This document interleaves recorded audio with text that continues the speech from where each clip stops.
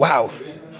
Mr. Graham Massey of 808 State. Fancy finding me at Synfest. Wonder what I'm doing. But Graham is going to be faced with the 3 big questions. Right, so question number 1 is all about the past. What thing or incident or piece of equipment would you say is really integral into starting you off? Or yeah, I mean, we were just chatting about matters of prog. Because, like, you know, I was born in 1960, so we when we were growing up, my first high school band, in fact, just did gong cover versions. So fully approved. So the first concert I ever played was doing gong cover versions at the Queen's Silver Jubilee street parties in Manchester. We did 3 in a day. I played electric violin. Wow. We didn't have a synth player back then, but that was my first introduction to synth, was that Virgin Records period. First synth band I ever saw would be Tangerine Dream. Oh, amazing. You know, in at the deep end. Yeah. You know, I didn't even know what those boxes were. They had a lot of, you know, it's just an incredible sound, and then this mysterious assemblage of equipment. That kind of set me off on a path. It's like, oh, you can have a band of just synthesizers. But of course, all the gong stuff was all EMS, wasn't it? Hawkwind was a big thing with me. Again, EMS and tone generators. My dad was an engineer. He brought me sort of tone generators back from work, and that was my first sort of foray into electronics, would be like things that he built me from practical electronics. So it was that time of like experimenting and just being the non-musician in the band. And this was way before the rave thing that I got into in the late 80s. Yeah, so. Wow, amazing. Yeah.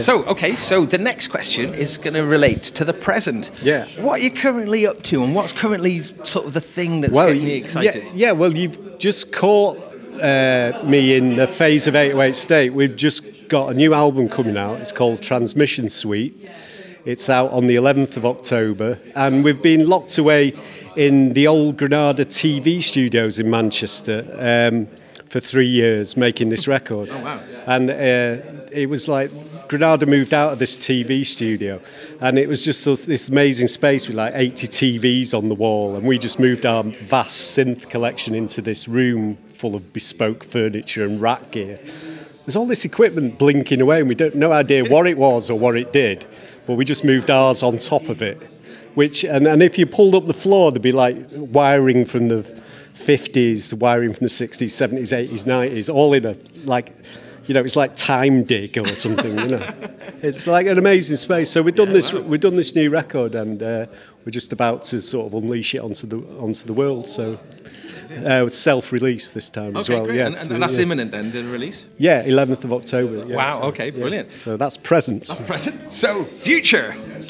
Future, we hope to be out and about, sort of putting the music in front of people. You know, we've never stopped playing as a band. We've been going 30 years now. Wow.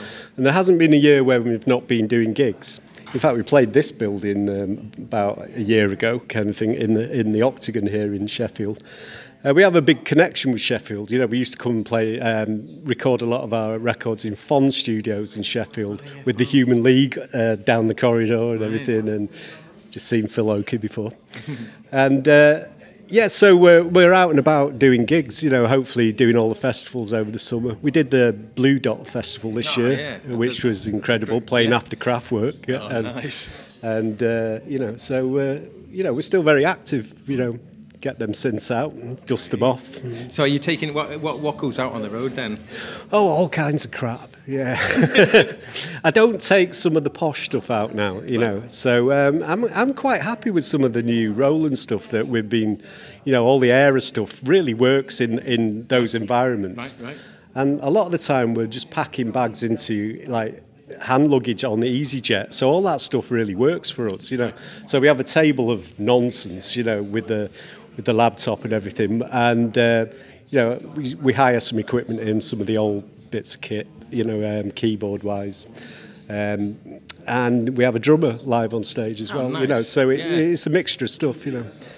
And of course, I played the sax in that tune, and like guitar and stuff. You know, I like playing other instruments as well as synths, you know. So here's the big question now. Behringer RD8, have you tried it? Yes, yes, they gave us one to road test actually. Right, yeah, right. yeah. I mean, it sounds perfectly great to me, you know, and it's a bit big. You know, you were talking about you know hand luggage. It's slightly challenging on the hand luggage, and I mean it's. You know, rather than paying all that money for an old one kind of thing, it's a perfect solution for that. You know, we never had an 808 for years. We had an 808 at the beginning. In fact, it was Gerald's. Gerald's on later on, isn't he? On about 5 o'clock, and then we had a 909. We were a 909 band for years. Swore blind by it. Yeah, so you couldn't change the name though. Yeah, it was too late to change the name, but.